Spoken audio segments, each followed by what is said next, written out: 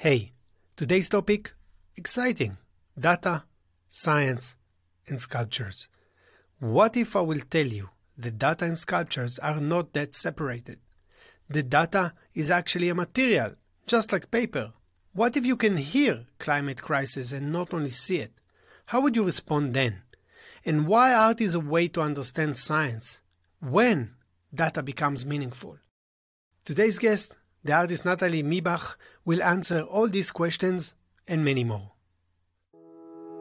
We are being told to choose between the left and right brain, between studying art and engineering, between creative and analytical thinking. Our society tells us that art and business are not connected. But what if society is wrong? What if it's misleading us? The good news is that understanding what art is can bring us to a new revelation. Art does matter in innovation, technology, and entrepreneurship. And with the help of this podcast and its guests, you as well will learn that art is not an object. Art is a mindset. You are listening to the Artian podcast. With me, Nir Hindi. Hey podcast listeners, thanks again for coming back. We are getting closer to the end of this season, the first season of the Artian podcast. Honestly, I'm very, very grateful for all of you from around the world that actually taking the time to listen to the content that we are creating, and these amazing people that working at the intersection of art, entrepreneurship, innovation, technology. We are excited to get you, our listeners, on our podcast. We would love to hear from you.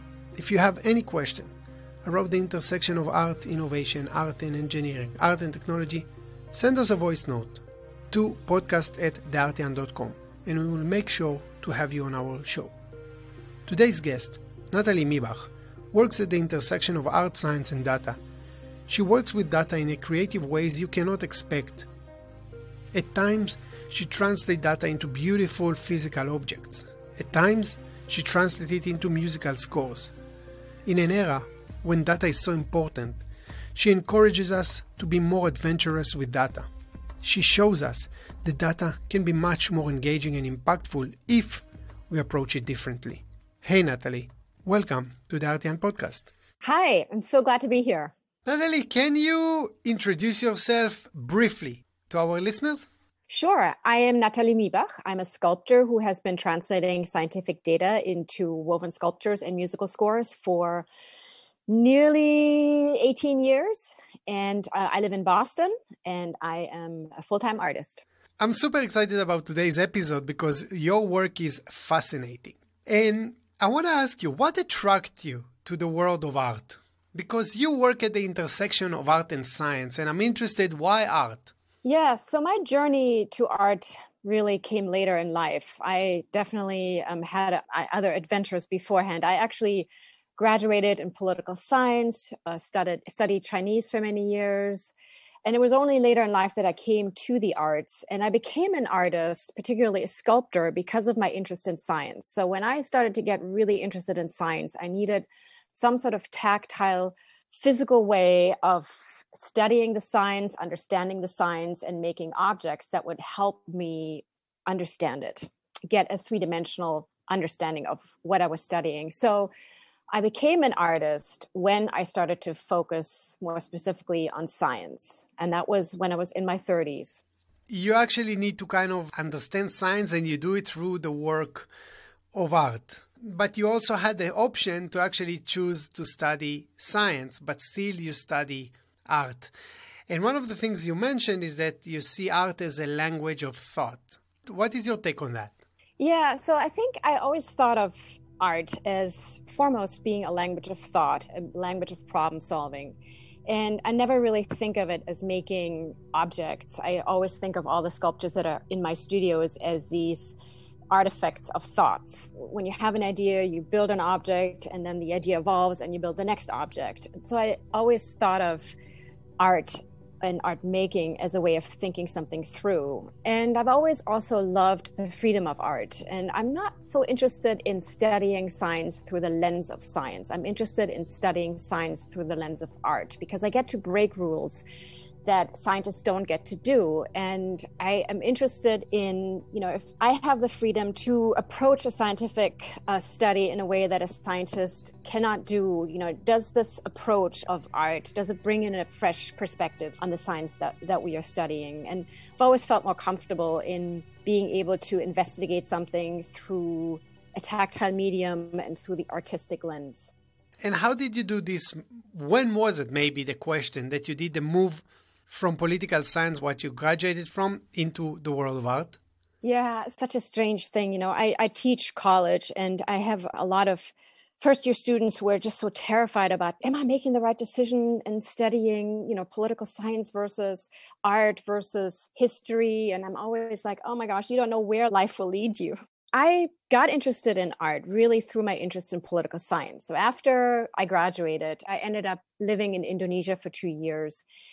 And this was 96 to 98. And at the time, there was the Suharto regime that was starting to fall apart. And so there was a lot of political upheaval in the country. And it was the artists, particularly the artists who were focusing on contemporary art, that were very vocal. And so I started to hang out a lot with artists to understand what they were thinking about the regime, how they were expressing themselves. And by just spending time with them and seeing how they were using this language of artistic expression as a way of not just expressing their opinion, but processing and thinking about envisioning what a new country might look like, really kind of opened my eye to the possibilities of art. And it was that led me to want to investigate further what I can do, how can I study art further, because I was intrigued by this sort of intellectual aspect of it. And I went back to the United States and getting a degree in art education because it seemed very natural, this idea of art as a method of thinking and learning. So they were all very closely connected. So after art education and after getting a degree there, I realized that I really didn't know anything about what it means to be an artist. And so after spending several years in art education and being a teacher, I really wanted to first understand, well, what does it mean to be a practicing artist in the society, to give what I was teaching in the classroom some sort of context. So I went back to get an MFA in sculpture, and that's really when the science kind of started to come in. And the science, again, was also a very serendipitous moment. I was finishing my focus on art education. I was writing my thesis on art education, which was this thesis on the study of time and how you can use art to study time and how time is seen differently in different disciplines. So how does history look at time versus music versus dance? Creating this curriculum that was building artistic projects that would allow you to investigate these different notions of time. And I think it was that led me to start taking science classes. And so I started taking science classes at Harvard University in their night school division. And it just happened to be that down the street, was an art center that was teaching basket weaving skills. And so those two classes, I took basket weaving in the afternoon, and then in the evening was my astrophysics class at Harvard. And so I just found myself going into the classroom with my sprayer, with my reed, with my bucket, after having just learned how to make a basket, and then listening to these incredible lectures of space and time. And I thought, oh my goodness, how can I dig into this beauty, into this incredible science? And what I find so interesting about the human mind is we're very limited. And so when we are trying to problem solve, we reach out to what we have immediately around us. And it happened to be the basket weaving. And so when it came to writing a final paper for this astronomy class, I ended up weaving a basket because I wanted some sort of tactile way of digging into that science. So wait, just to make sure I understood, you use your basket weaving in your Harvard astrophysics class? Yes, I did. So I always tell people, it takes one teacher to believe in your unconventional way of learning to sometimes really open the doors up. And this was Professor Chason at Harvard University. And one of the things that he did early on in the class was he would bring in art pieces. Sometimes really? There were paintings. Yeah, there were paintings that his wife had done about astronomy. He would bring in artistic renditions of scientific concepts that we were studying that were related. So he brought art into the classroom early on. And so that sort of gave me the sense of, well, if he's dragging in a painting into an astronomy classroom at Harvard University, I think he might be open to me weaving a basket. So as a final project. Yeah, the first basket that I wove was actually based on the Hertzsprung-Russell diagram, which is this beautiful diagram in astronomy that looks at two values, the luminosity and the overall energy output of a star. And based on these two values, you can determine the evolutionary stage of every star, whether the star is dying, whether the star is middle-aged or young. And there is such a simplicity in that diagram and such beauty. And I thought, gosh, if I can just translate that diagram into a tactile form, maybe I can understand it better. So I used that diagram for my final paper, and rather than writing about it, I translated that diagram into a three-dimensional form. And this three-dimensional form was big. So it was like 3 feet in diameter. So which is like, I don't know, like a meter in diameter in both directions. I came and I handed in the sculpture on the day that the paper was done. And he did not blink an eye. He accepted it. And that, really? Yeah.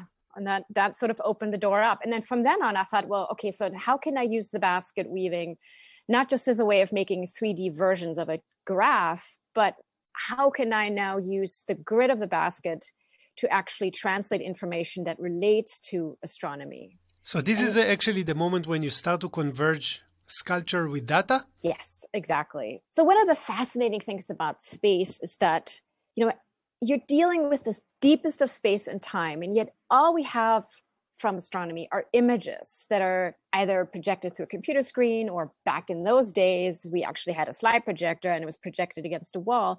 There's a flatness to astronomy that's really frustrating as a tactile learner. You can't touch a star. You can't even really wrap your head around the enormity of some of those numbers that are thrown at you with the science. And so I spent a lot of time doing two things. First, focusing on just the part of astronomy that I could observe here on Earth. So I focused a lot on the sun and the moon and looking at those cycles and using those data sets to translate into woven sculptures. And then also spending a lot of time looking at middle school lesson plans and seeing how do middle school teachers explain these concepts. How do they explain light? How do they explain distance? How do they explain time within the context of that science? I want to ask you a question. Why did you look at school teachers, how they teach science?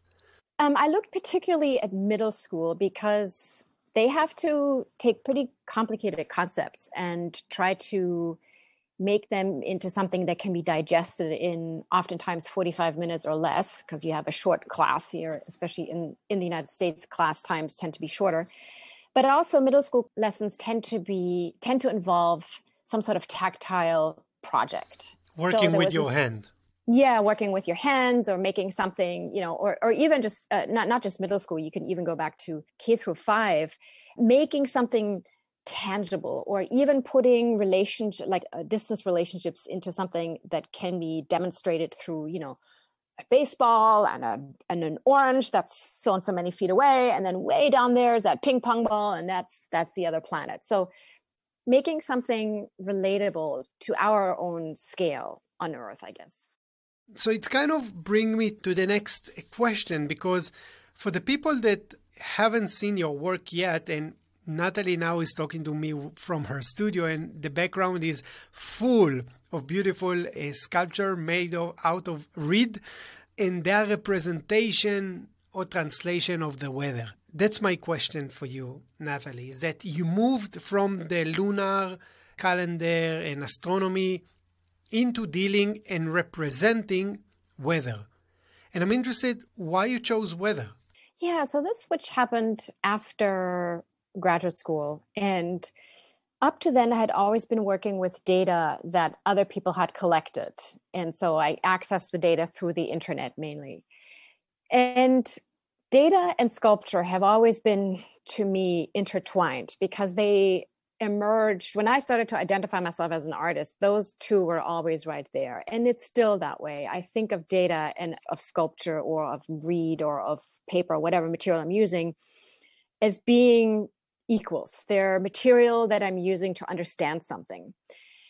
And I focused on weather because I was curious to see how would my understanding of sculpture change if I am the one who's actually collecting the data myself. How would it change my understanding of data, and how would it change my understanding of sculpture? So when I found myself living on Cape Cod, which is this beautiful peninsula in southeast Massachusetts, I found myself living in Provincetown, a small town that is surrounded by ocean. And so this was sort of a perfect opportunity to go out and observe the weather. Every day I could go out to the beach and just collect information. I was there for 2 years, and those 2 years were very humbling years. I learned a lot about data collecting and how difficult it is, and how disciplined you have to be, and how much you learn about data through the collecting process. And so for 18 months, because the residency was always during the winter months, I would go to the same beach over and over again, Heron Cove Beach, and I would go there with very simple data collecting devices I would get from the hardware store. So a thermometer, a compass, I had a little wind reader, I had a pressure reader, and of course my journal. And I would go out there every day to the beach and sit down and collect data from a very specific place on the beach. And then while my instruments were collecting information, temperature, wind readings, pressure, I would also just spend time writing down in my journal what I was observing. So what was washing up on shore? What sort of plant material? What sort of ducks were flying, were swimming in the water or were hanging out on the beach? What was the color of the water? What sort of boats were out in the water? What was the sound like? All these things, all these observations that seemed descriptive and sort of, okay, well, I'm just doing this because I'm waiting for my instruments, actually were very, very important to give the numbers that I was collecting context. And it was also, so there was something that was coming out in this process that made me realize the importance of slowness. There's something very slow about weather observing. You can't really understand weather through an app. Weather reveals itself slowly because weather is an interaction with an environment. And so you have this amalgam of systems that make up weather, and they interact with an amalgam of systems that make up the environment. And that interaction reveals itself very, very slowly over time. So there's a slowness in observing and understanding the data, just as there is a slowness in weaving this data. Weaving is very, very labor intensive. So these baskets that I'm building are very time consuming. So there was this really interesting link between the two. So weather became, in a sense, a very easy laboratory to start collecting data. It was very accessible. I can collect it myself. I can build my own data collecting devices. So the more I spent time on the beach, the more I saw things I could collect. It was like I was a scavenger. I was just, looking for things, constantly hoarding data in however way I could. And so I would build these box that I converted into a wave height reader, or I would make these different kind of wind readings, wind reading devices. Kind of inventing your own tools? Yes, absolutely. So that's how I focused on weather. And I think also the more you spend time looking at something and the more you begin to understand, the sort of complexity reveals itself. I think the more I became in awe of weather as a complex system. It just became very evident that there's so much more to weather than temperature, pressure and wind readings. And the reason I stuck with weather is because over time, as the sort of complexity of these weather variables that make up weather became more and more evident to me, and mind you, I'm studying this not from a scientific perspective. I'm very self-taught at this point. I'm, taking some classes. I'm working with some scientists, but I'm not going to meteorology school at all. This is definitely me learning on my own. But I started to get more and more interested in how humans understand weather and how we respond to weather. What did you discover? Well, what's really interesting about humans is that we are very complex weather stations. We soak in a lot more information about the weather than we're actually aware of. So we are these walking weather stations just to begin with. We can sense temperature, we can sense humidity. We're not aware of it, but we make these minute adjustments all the time. Or even if you walk through a city, which is also a phenomenal place to study weather because cities themselves create weather patterns. And then when you're measuring weather in a city, are you measuring the weather, or are you measuring the city that's the city that's changing, or that's reconfiguring the weather phenomena? So, just to walk through the city, you notice that there are some streets that are cooler or some streets that are warmer. There's more wind in some streets than others. So you begin to understand that the environment that you're walking through is actually affecting the weather itself. So on one hand, we're very sensitive to the weather in ways that I think we most of the time probably just, don't even realize. But I was also interested in how we respond to weather when it affects us emotionally. So weather comes to the foreground whenever something dramatic happens. When I speak about my work, I always ask the audience, depending on their age, do you remember the weather on 9/11? And everyone will remember the weather on 9/11. No one will remember it the day before, the day after. So weather is this companion that's with us from the day we're born to the day we die. Sometimes it just really comes to the forefront and we remember it and we identify with a certain day. And then there's also this whole phenomenon of the way that we respond to climate change. We respond to weather events. Here in Massachusetts, we have a lot of problems with sea level rise, and yet houses still being built right at the seashore. So I'm also interested in how humans respond to weather events that are linked to climate change. And we're not rational, and certainly not when a crisis hits. And I find that very interesting and also somewhat beautiful. I know that's maybe problematic, but we pride ourselves so much in being logical thinkers, but we're not. And in that irrationality, I think is something very, very human. Nathalie, before I ask you about the role of art in climate crisis, let's take a short break. Hi, listeners. It's clear that our speakers are at the intersection of art and innovation, but they didn't just arrive there casually. They developed their skills, gained knowledge, and more importantly, grew their artistic mindset. Would you like to develop some of these skills, capabilities, or a growth mindset? Then I would encourage you to check our art-based learning experiences. Whether you want to build your leadership skills or your innovation competencies, our training can be just what you are looking for. Visit us at www.theartian.com. That is TheArtian.com to learn more. Thanks again for coming back. I'm speaking with Nathalie about weather, science, and art. Nathalie, you started to talk about how humans are irrational or when it comes to weather, and we are very well aware of the climate crisis, at least some of us. And your pieces, I found them beautiful because some of them can take a whole room. Some of them can actually go, just like you mentioned in one of your talks, just put them in a suitcase in the head compartments and traveling with them. And I wonder, from your perspective, what do you think the role of art in communicating this climate crisis? There was an article that I read in 2014 by Zadie Smith called An Elegy for a Country Season. It's still reliably ablaze in Cornwall, if not at Carnival. And it's nice the Scots can take a little more heat with them when they pack up and leave. And it was published in the New York Review of Books.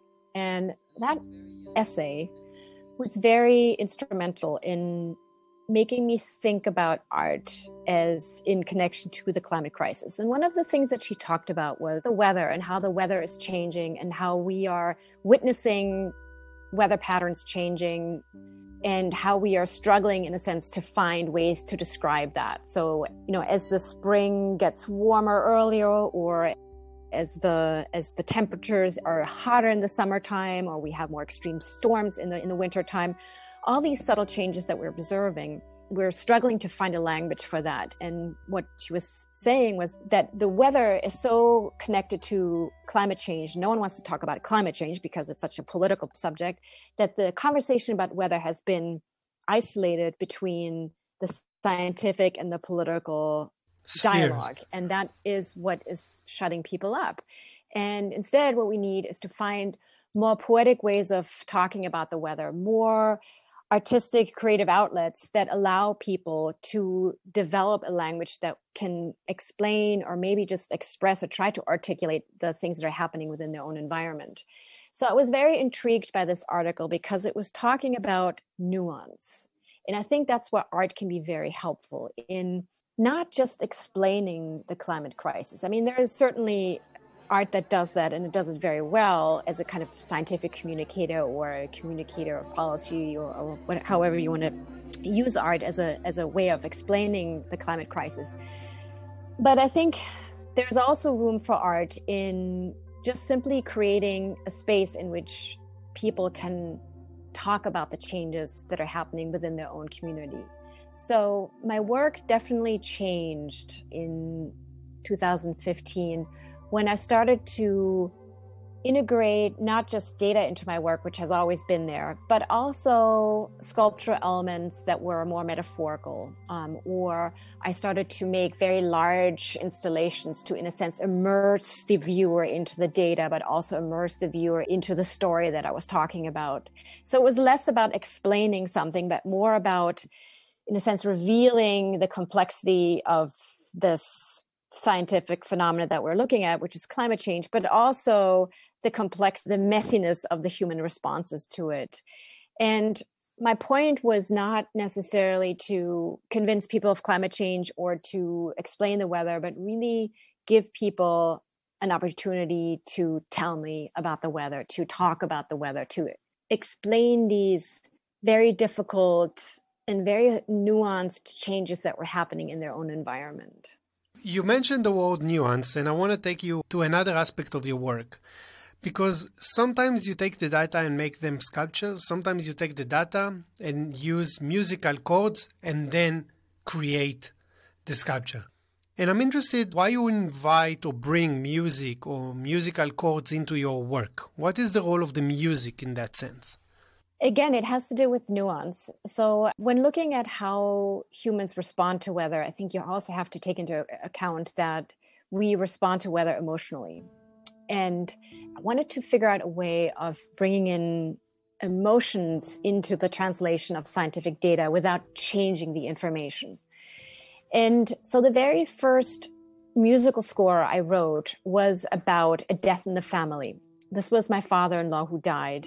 And when this happened, I thought, is it possible for me to take scientific data and somehow translate it into a way that would still bring out the emotional roller coaster that we were all going through as he was dying, but still retain the information as information. So not change it around to make it sound sad or happy or anything like that. So that's how I turned to musical notation. And I thought of musical notation, and again, I'm coming at it from a sculptor's perspective. So I thought of musical notation as, you can have a very simple melody that you can make it sound sad or happy or erratic by simply changing the notation system around it. You're not actually changing the notes, you're just changing the system around it. And so you're making it sad, you're making it a minor tone or a major tone and so forth. And so I was interested in that. And so musical notation was a way of retaining retaining the information without actually changing it, but infusing it with some sort of emotional reading. So the first musical score I wrote was The Death in the Family, which is from the day we found out about his death to the day of his funeral. And all the weather data comes from my weather station. So humidity, temperature, pressure. So that's all the objective data. But then infused in that is a tempo reading, which is a black kind of slashed line that shows what time actually felt like during this time of grieving. Because human beings are not, weather instruments are metronomes. They can measure things by the minute, by the second. Human beings don't experience time like that. So especially during a time of grief or stress, time slows down, time speeds up. You're all over the place. So the tempo in that score was expressing that part of time when things felt like they were going really fast and other times when it was getting really slow. And then I took this, what I thought was a musical score, because I don't play music and I can't read music. So this was written, as best as I could do it.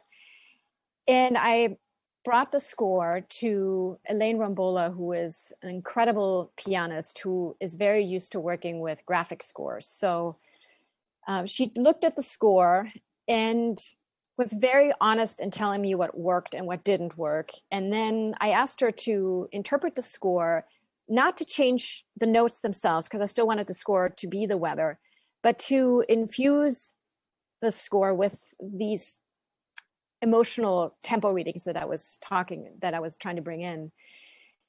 And so that was sort of the beginning of what then became the Weather Score Project, a project that I started in 2009, where I've been collaborating with musicians and composers all over the country, where I build musical scores based on scientific data or weather data, and then I give them the scores and they interpret the scores and sometimes write new pieces. I have a question, Nathalie. Can we listen to these pieces? Yes. So there are two pieces that we can listen to. The first piece is Hurricane Noel. This was one of the first scores I wrote after the one about my father-in-law. And the more I worked with musicians, and I've always been very lucky to work with musicians who've been very honest to tell me what's wrong or works and what doesn't work. And so the more I worked with them, the more the graphic quality of these scores changed. So Hurricane Noel is a score that tracks the passing of Hurricane Noel in New England, in Massachusetts. And it looks very much like a graph. So when you look at the score, you think this is not a musical score in the traditional sense. It just looks like a graph. And that's exactly what it is. It takes temperature, humidity, and wind readings and simply transposes these three graphs onto a piano keyboard. So it's an incredible simple score.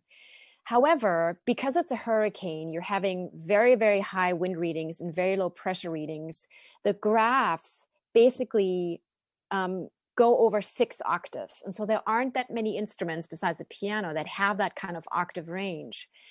And so when I was working with musicians on interpreting this score, one of the first things that they have to work with is the fact that it goes over 6 octaves. So how do they problem solve that sort of impossibility? So you can play it with a piano, but can you play it with any other instruments? So a lot of times musicians will bring in other instruments. And the second thing they have to deal with is boredom, because if you just play the graph just as it is written on the score, then woohoo, I can have a computer do this. So how do they bring in their own musical voice? How do they bring in their own aesthetics? How do they bring in the storm and what they think a storm sounds like into the interpretation of the score while still retaining the integrity of the notes, because the notes are data? So the first piece that you're going to hear is a snippet of a piece by the Axis Ensemble. You're going to hear a cello, a violin, a viola, and a piano. And you'll hear a little snippet of that. So let's hear that right now.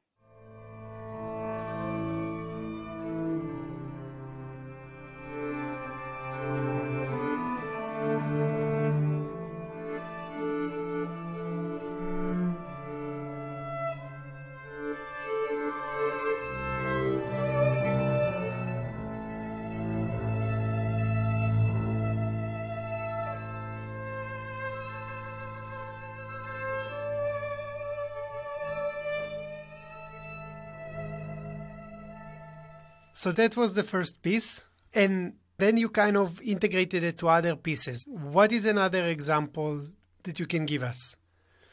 Yes. So again, the purpose of working with the Weather Score Project and working with musicians was to allow other people into the process of working with data, because I'm interested in how do creative people who work in a very different discipline that I don't know much about, and in this case music, how do they approach data as a material? How do they work with it? How do they still retain the integrity of data, and how do they infuse the data with a human story? And so the more I collaborated with musicians, the more the scores changed. And one of the things that I started to do more and more was, rather than just creating a score that translates data from a particular storm, I started to build scores that tell a specific story, a human story. And so the next segment you're going to hear is a score that I wrote about the perfect storm in 1991. And the perfect storm was a storm that consisted of two storm systems. Hurricane Grace down in the Bahamas and the tropical depression up in the north. And those two storm systems interacted together to create what meteorologists ended up calling the perfect storm. It was sort of one of those storms that no one ever thought would actually happen. It was something that would happen in a computer model, but no one ever expected this to happen in real life. But it did. And so it created this monster storm. And the musical score is actually about a boat, the Andrea Gale, a fishing boat from Gloucester, Massachusetts, that was out in the Grand Banks and that sank during that storm. And Sebastian Junger wrote this wonderful book called The Perfect Storm that tells the story of this fishing vessel out in the waters and, why they were out in the waters. It was the last fishing round, and eventually they turned back too late and they sank somewhere near Sable Island. And so the score basically follows the path of this ship as it leaves Boston, and then the night of the sinking. And then the third act, it's divided into three acts. The third act writes about the people in Gloucester waiting for their loved ones to come home. So it's all made out of weather data, but it's infused with this human story. Matthew Jackford looked at the score, and it's a long score. And Matthew Jackford is a composer from West Virginia, and he was really interested in the intervals that the wind readings were doing or making in the score. And so he used those as the beginning point of his music. But then the interesting part about where the Andrea Gale sank, it sank somewhere near Sable Island. And it's a 40-kilometer long sandbank. Wild horses live there. There's a weather station there, but it's also an area that's known for shipwrecks. There's tons of shipwrecks. And fishing shanties oftentimes talk about shipwrecks or gales that led to the sinking of a particular ship. So he infused his interpretation of the wind reading with a fishing shanty that talks about a shipwreck that took place in that area. So you have, in a sense, an oral history that is recording a shipwreck that happened in 1800s, and then he's infusing it with the data coming from the weather station from Sable Island that's recording this current storm that the Andrea Gale sank in. So he combined those two, and so you'll hear the wind da da da da da da da da, and then at some point you'll hear a violin coming in, and that's the fishing shanty.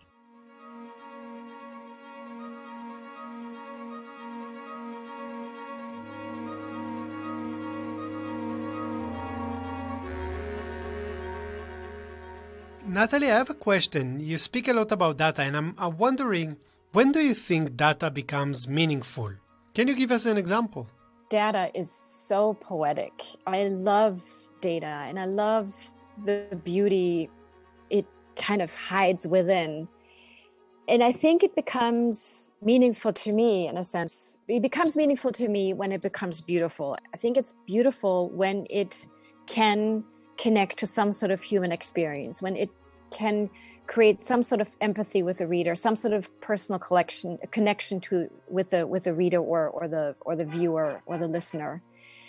Data itself, I think, is meaningless. It's the stories that you tell around data that reveal what it's connected to or what it is. And so I've always been very interested in data visualizations that don't just throw at you data points, in a visually interesting way, but that also connected to the human experience that they're connected with. An example of a really wonderful visualization that I came across that inspired one of my pieces that I did on Hurricane Harvey was a data visualization I found in the New York Times shortly after Hurricane Harvey that was a map of Houston. And so it had the Houston area and then some of the coastline, and then the Beaumont, which is another city to the east of Houston.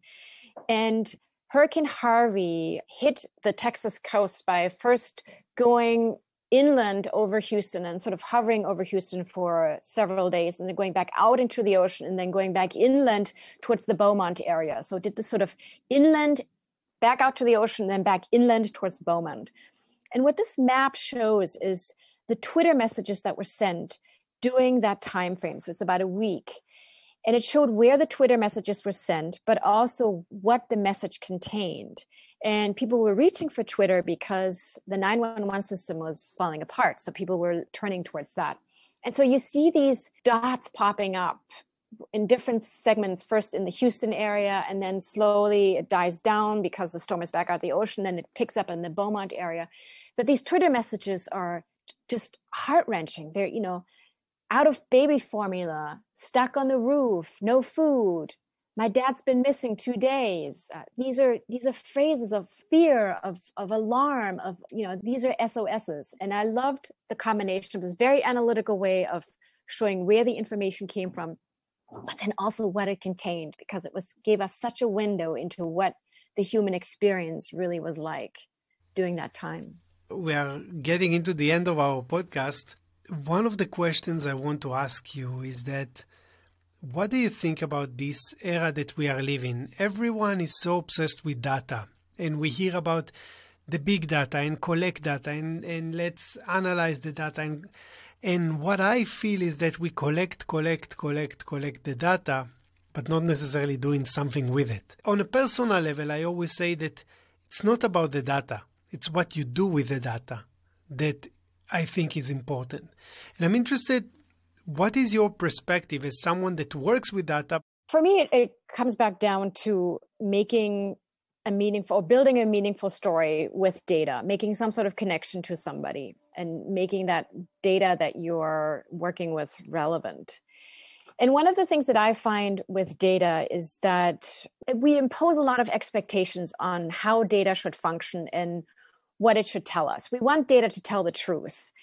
And so I feel like there's a lot of data visualizations that are always approaching data in the same way. And it's interesting to me because one of the contradictions that I walk into every day in the studio is this contradiction that on one hand, if I'm really ever going to understand a medium like reed or paper or wood or ceramics, I have to fail with it 100, 1,000 times until I really understand what are the parameters of this medium that I'm working with. If I take that kind of language with data and I say, I'm going to fail with it 100, 1,000 times, I'm going to break it, twist it, sit on it, melt it, I'm going to snip it up, I'm going to smash it.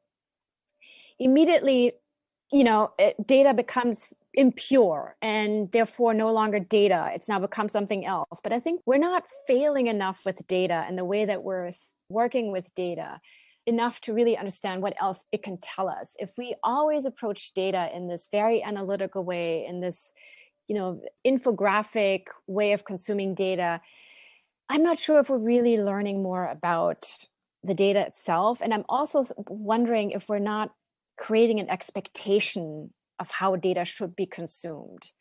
One of the things that always strikes me is when I show my work, sometimes I'll actually put the data right next to it. And the data is in spreadsheets and graphs.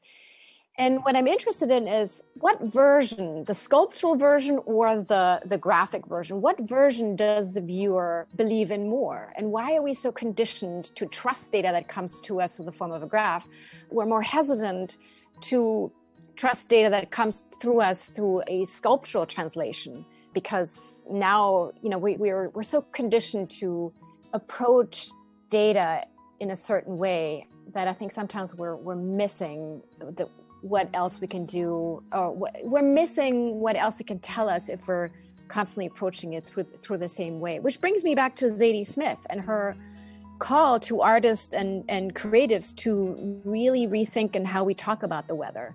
Can't always talk about weather through the lens of science and politics to truly understand the human experience of it. Yeah, I think you raise such an interesting question. Why people prefer the graph over the sculpture as an explanation of or translation of the data. And Nathalie, now you recently, during the pandemic, you kind of took the leap. You started your own venture, joined the business incubator, and now you are selling your beautiful artifacts. Tell us a bit about your experience now in the entrepreneurial world, working with young entrepreneurs. How does it come up?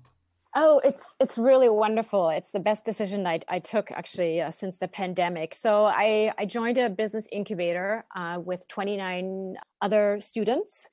And I started a company called Spiders and Birds. And we make woven, playful design lighting for the home that likes to smile. and it is infusing the playful aesthetics of my work with functional objects.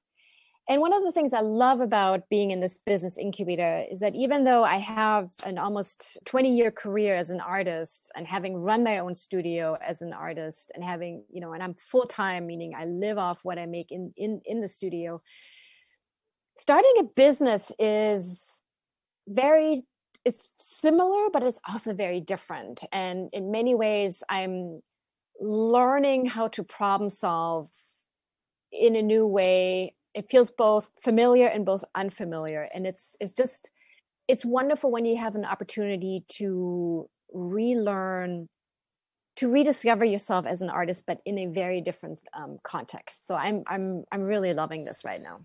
So what is your biggest realization or understanding about the world of entrepreneurship and art? Both are about problem solving.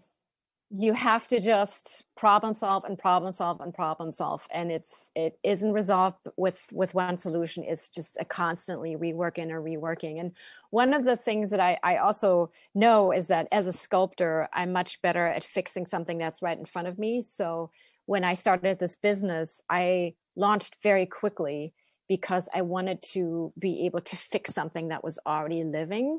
So it's evolving, it's constantly changing as how it sits in the business world and how customers are interacting with it. And it's exciting. It's like a new sculpture I'm building. We will definitely add the links to everything you mentioned on our website. Nathalie, I want to ask you a last question. You take playfulness and toys very seriously. And your sculptures in many ways look like a beautiful toy. But in the past you said that your work aimed at the adults because children understand it profoundly. Why children understand it profoundly and we are the adults need the help?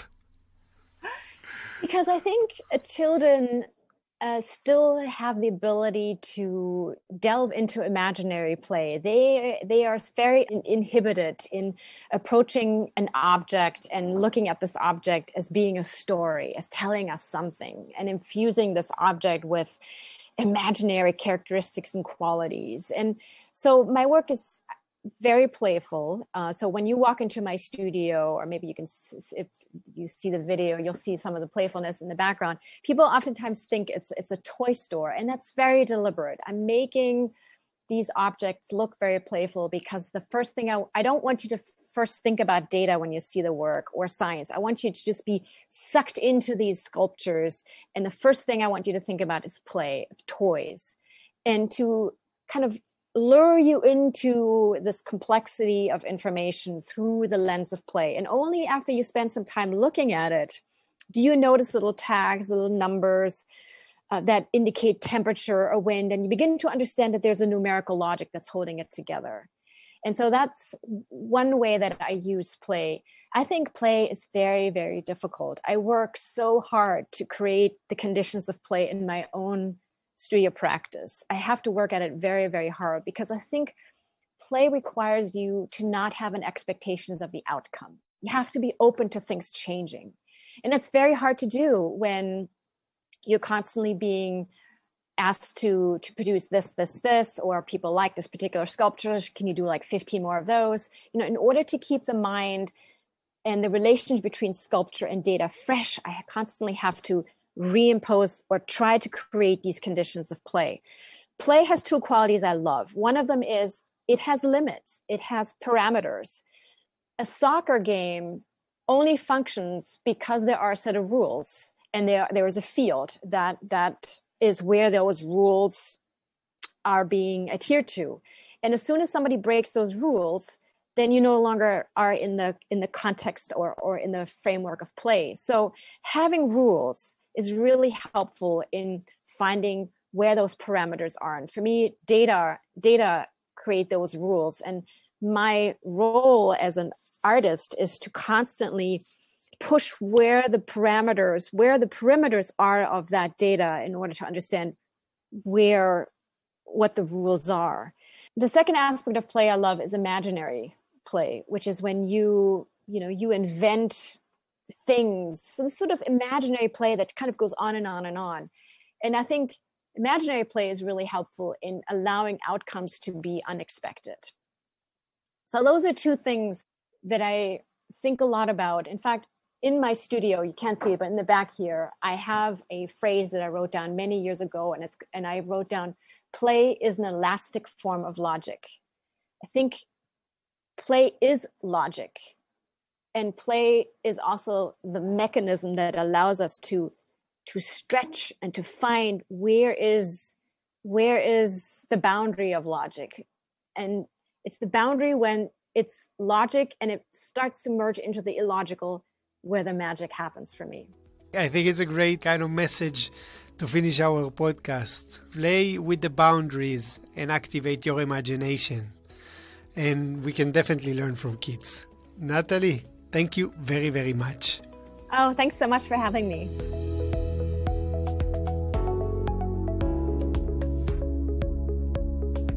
We are producing our podcast without any ads, and we are relying on our community's direct support. People like you, our listeners. So if you find it valuable, I will be super grateful if you could spread the word by leaving a rating and maybe a review.